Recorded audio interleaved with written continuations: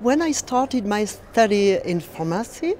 I realized how many people couldn't have a good access to medicines, vaccines, drugs, and also good health system. When I joined WHO, I started immediately with the Global Polio Eradication Initiative, and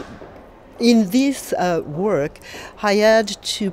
really ensure that the vaccine used for the polio eradication program was of good quality and accessible to all the children below the age of 5.